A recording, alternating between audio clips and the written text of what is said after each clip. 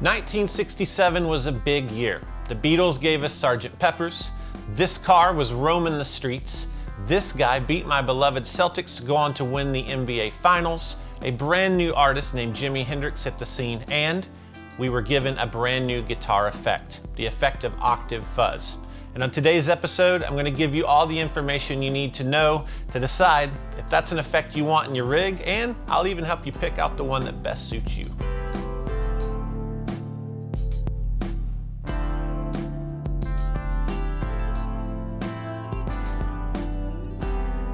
Got a few new things in the mail, so I'm going to show those to you real quick.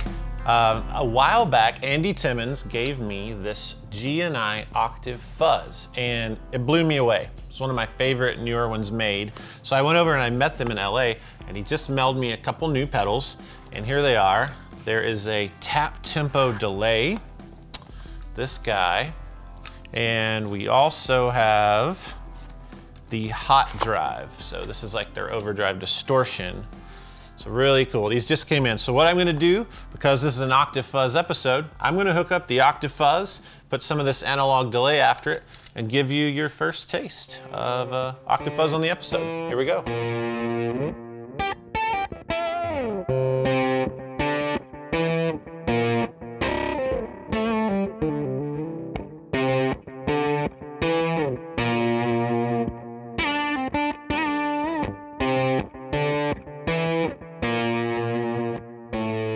Before we get started, here's some ground rules, and they're super simple. I'm playing a Gibson SG into a clean Fender style amplifier. Any dirt you hear is coming from the fuzz pedal, so that lets you compare them and understand, hey, same guitar, same amp, I'm really hearing the differences, and that'll let you choose which one you like. I need to give you a warning also that when I plug into an Octave Fuzz, I go one direction. It's acid blues riff rock, and I'm gonna riff rock your brains out today. I'm just asking for forgiveness ahead of time. One thing I wanna make really clear is that you can take an octave pedal and you can take a fuzz, play them together, and you have Octave Fuzz. But that's not really what I'm here to talk about today. I'm here to talk about a specific effect that was invented in 1967. I believe it was invented by two people at the same time, a guy named Jim Morris and a guy named Roger Mayer of Jimi Hendrix fame.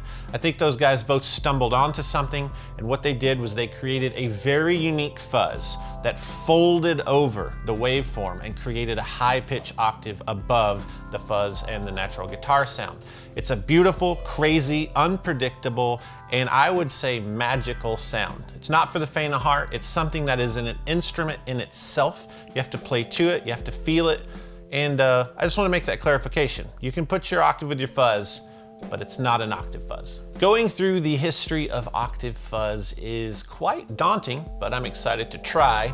And I'm gonna start in 1967 with Roger Mayer because he's of Hendrix fame and it's most easy to imagine and associate the story. So what we have is a young guy, he invents an Octave Fuzz and he meets Jimi Hendrix at the Bag of Nails in Soho, London in 1967, and he hands him an Octave Fuzz prototype. Hendrix plays it, runs back to the studio, and records the solos for Purple Haze and Fire. And that kind of started something crazy.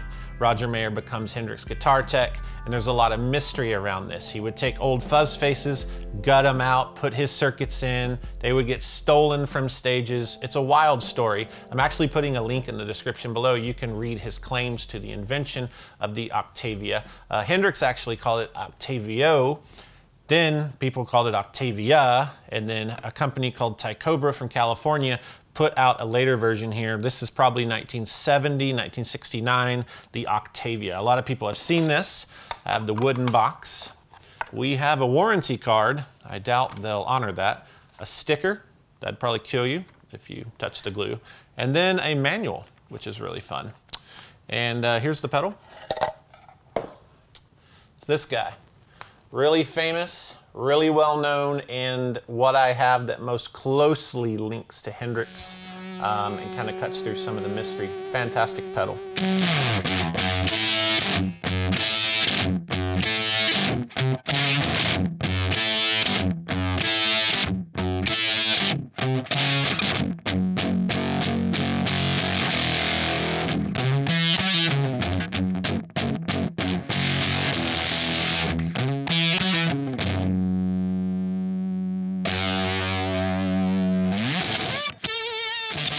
There are a few things that get you that exact sound, if not better, and here are two of my favorites. The Fulltone Octave Fuzz. You've probably seen this guy, and maybe you didn't realize what it was based on. He put a cool toggle switch on there that lets you deactivate the octave setting. So you have a normal fuzz and then the octave fuzz.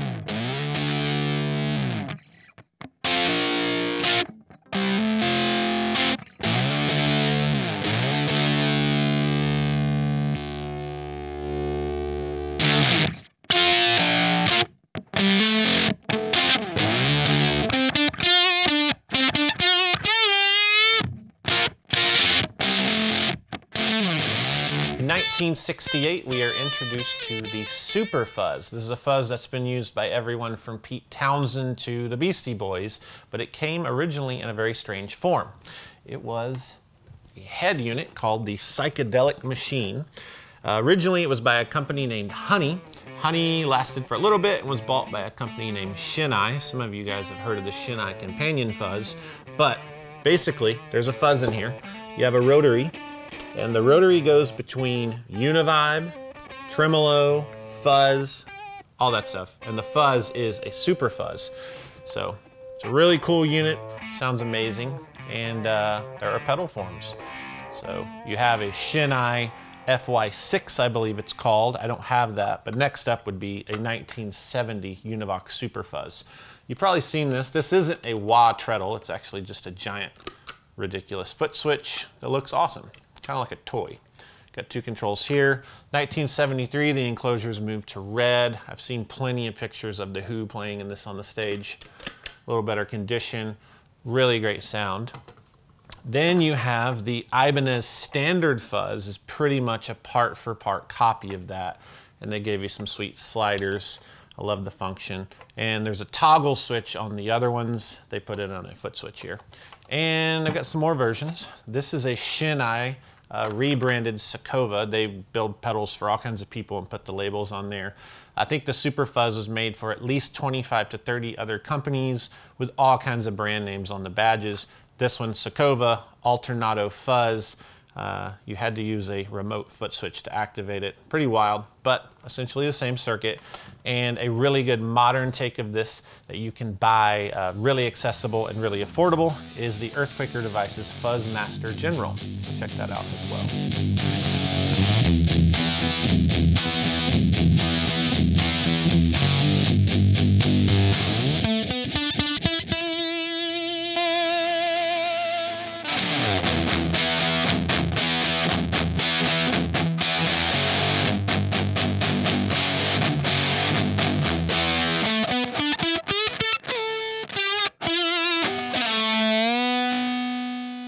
Another Octave Fuzz from 1968 is the 4-knob Fender Blender.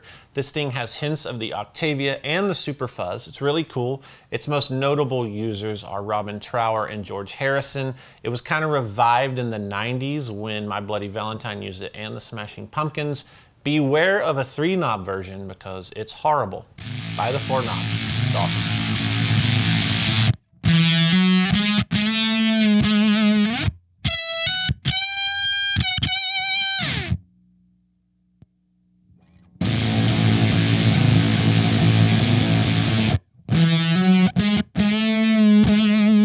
Moving on to 1969, we have the Ampeg Scrambler. Now, Ampeg in 1968 had put out the SVT amplifier, was a huge success, but this, not so much. They made around 2,000 of them. They didn't really sell. It wasn't respected. It kind of got eaten up by all the prior other cool fuzzes that were out there. And yeah, kind of a sad story. It was respected later on, like a lot of great things. There's a band called Cactus. Check out a song called Evil, and you get to hear this in full action. It's kind of like Led Zeppelin meets Hendrix, pretty amazing.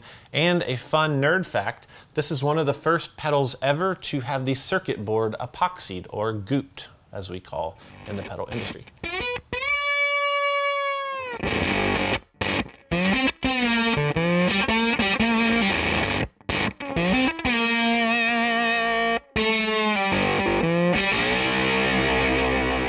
Staying in 1969, I want to show you an effect that the pedal industry owes a great debt, and more than that, the designer of that effect, the Dan Armstrong Green Ringer. These are not pedals, you plug them right into the guitar. I'm gonna do an episode on them at some point, but the point is, this guy blazed the way for so many great designs. This is so simple, no controls, an on and off switch, and like I said, you plug it right in, but the circuit inside is really great. It's unique to the others, it's simple, and there's a lot of really cool later versions of pedals that came from this.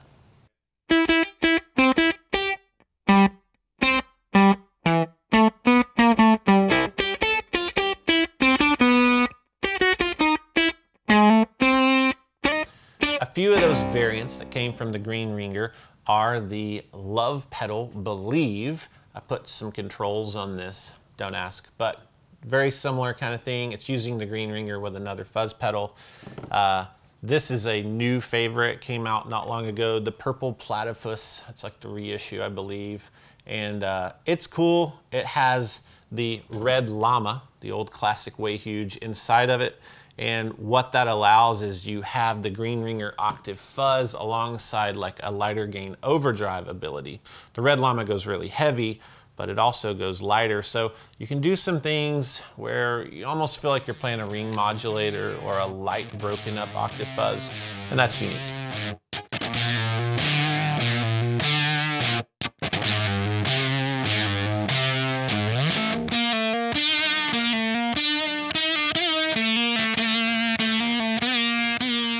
One more from 1969, it is the K Fuzztone. This is literally made with what seems to be the plastic from a toy factory. It has a treadle, an on and off switch, and the treadle controls the fuzz level, which also controls the perceived octave effect. You can just peel the back off, you know, like this. And there's the schematic, really simple, really fragile, but really cool. You've heard this on U2's Elevation.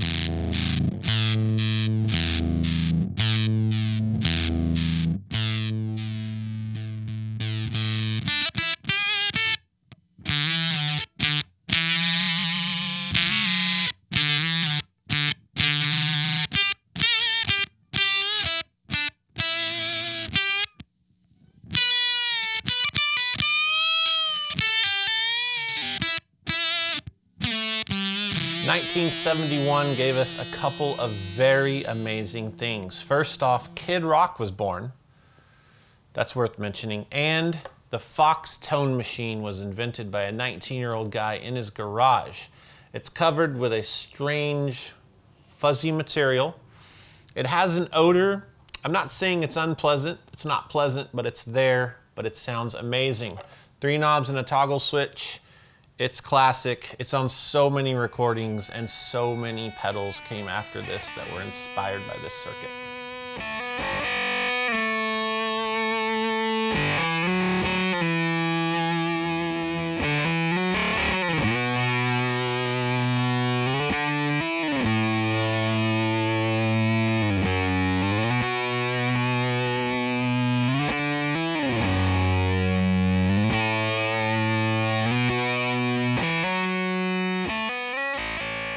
My favorite variations of the Foxtone machine are the Danelectro French Toast.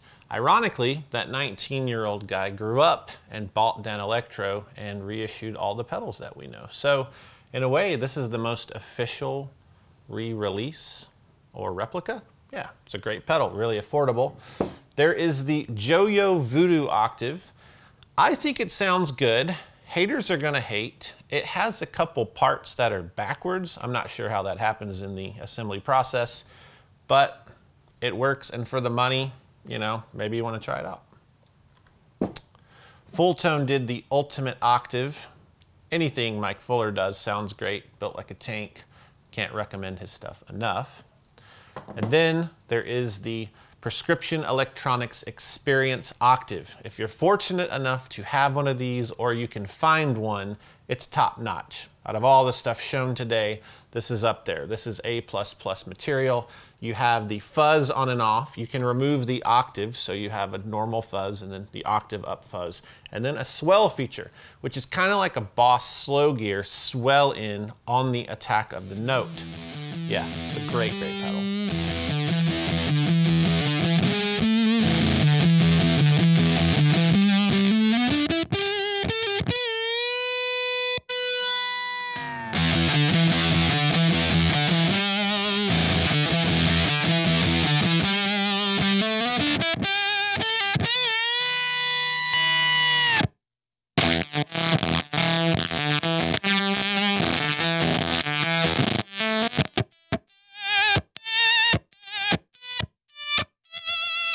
It's 1974 and a fairly new company called MXR releases two new pedals.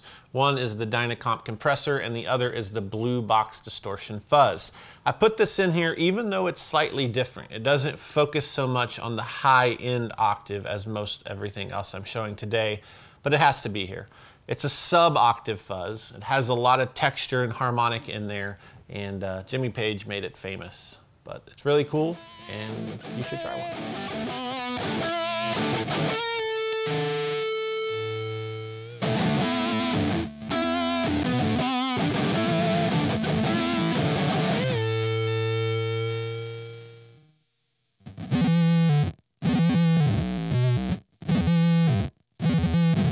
Lastly, I want to show a couple newer ones that I feel are really unique.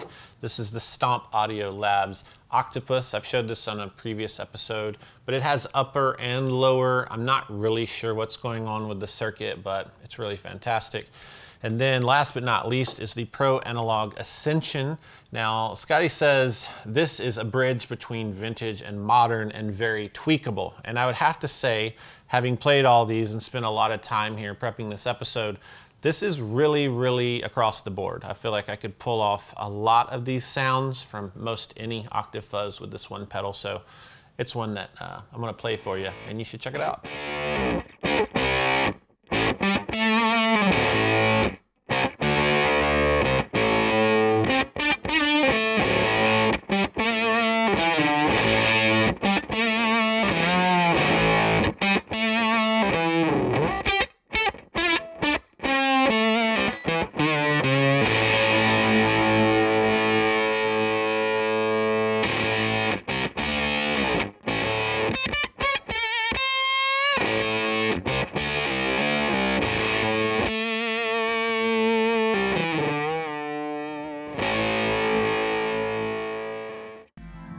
Today's record time is brought to you by not one record, not three records, but two records.